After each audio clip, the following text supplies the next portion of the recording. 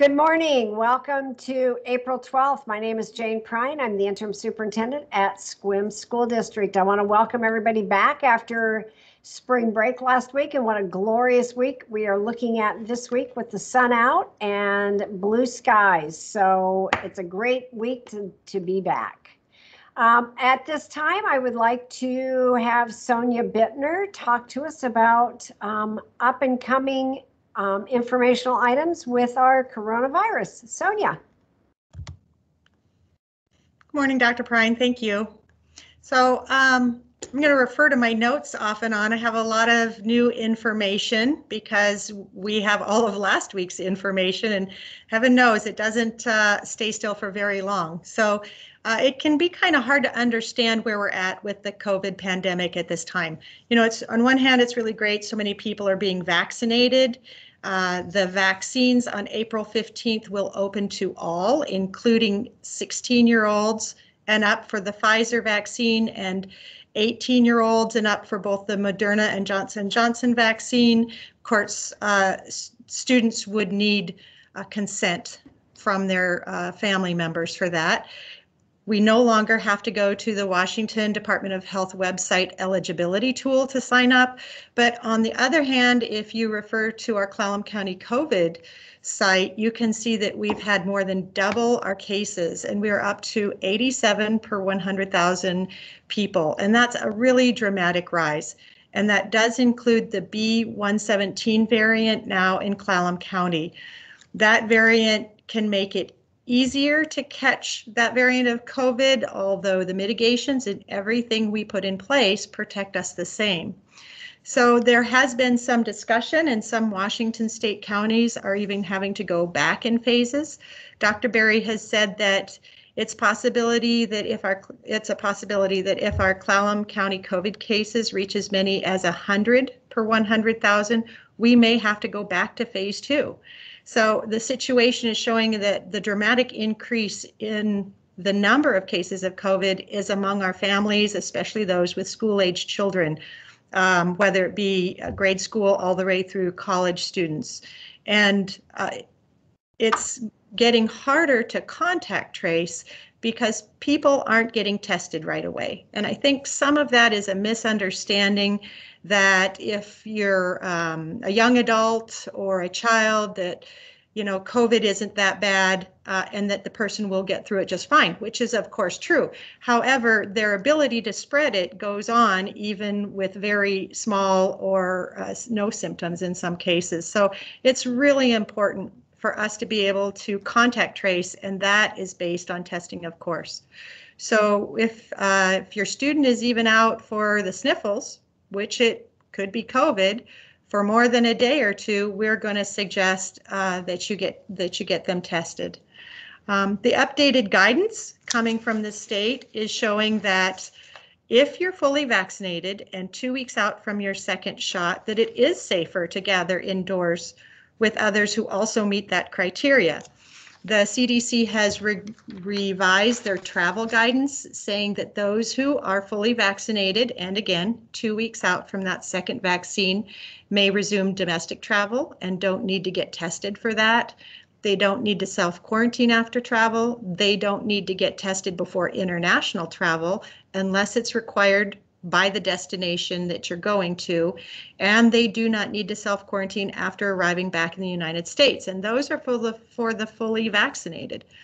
However, if you're not vaccinated, which many of the people under 50 in Clallam County are not, they are being asked to avoid non-essential travel. They're certainly asked to self-quarantine for 10 days upon return to the state, or 7 days with a COVID test. So, and we are very strictly enforcing the county's guidance at school. The difficulty is that in addition to revising the travel guidelines, the Department of Health is now investigating reports of breakthrough COVID for people who are fully vaccinated. It says that large-scale clinical studies have found that COVID-19 vaccines, of course, do result in reducing the risk of getting COVID by up to 95%. But that's not 100%. So there's ongoing tests right now of people who are getting COVID who've been fully vaccinated. And, you know, it's important for us to remember how COVID spreads. It's the combination of actions that we use to protect ourselves, not just social distancing and not just masking, but limiting activities with unvaccinated people from outside your home and avoiding indoor crowded spaces, certainly wearing masks. And if you're having symptoms, and for some people, that might just be the sniffles. For somebody else, it might just be a headache. Certainly consider getting tested if those are not just a single day event or unusual for you, or if you've been exposed to anybody with COVID. So we are going to be really closely scrutinizing our situation at school so that we can maintain our ongoing efforts and try to make sure that there's been no exposures at school. Thanks very much. Sonia, thank you for that report. It's very important that people returning from out of state take heed, because we don't want any in-school transmissions of coronavirus. So thank you again, Sonia. And next we will be talking to Darlene Appland, who is going to talk to us about our capital projects process and where we are in that process. So Darlene. Okay. Well, we are in the middle of the process for the request for qualifications for our capital management services. And we have until April 19th, which is this next Monday at 4 o'clock, to get all of your information back to us here at the school district. And then once we have everyone's applications back, we will be looking through all of those applications and moving forward with our process. So I know that we have several companies that have come through me to request more information, and I know that you can just go out onto our webpage under the business tab, and you can click on the RFQ Capital Project Management button and get all the information that you need to submit your applications to us. Thank you, Darlene. And I just want to let everybody know that our capital projects is over a 4-year period for $15 million.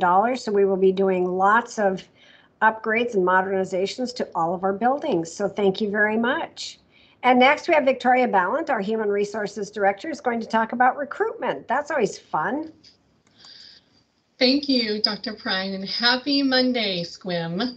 Things are getting super exciting here in the HR department. This week, we are gearing up for a virtual career fair hosted by Washington School Personnel Association. This is when we get to meet folks who are interested in working with us here in SQUIM and hold conversations to determine if we should well, swipe right, I guess, because if you have perused any of our postings, you will see that when we list the qualifications for a candidate, we don't just include technical abilities and certifications. We include a list of those things that make a person a good fit for who we are striving to be as a district. We're looking for people who are givers of hope, have great attitudes and a growth mindset. People who model what it means to make mistakes and then grow from them.